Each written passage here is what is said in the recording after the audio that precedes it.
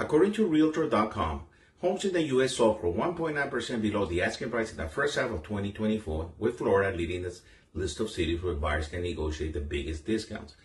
Market trends and timing. Well, during COVID-19 pandemic, homes sold for more than the asking price, peaking at 3.1% over asking in May 2022.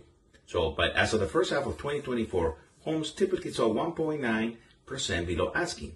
The shift began in August 2022 as rising interest rates affected buyer behavior, while supply and demand factors and influx of new construction, for example, in Florida, particularly in cities like Orlando, Miami, Cape Coral, and Tampa, they increase a lot of supply over there. So buyers now have more bargaining power due to high supply relative to demand. So a buyer behavior shift. Well, buyers are more cautious and no longer buying homes without home inspections or appraisals contingencies. Offers below the asking price have become common as buyers are more selective and value conscious.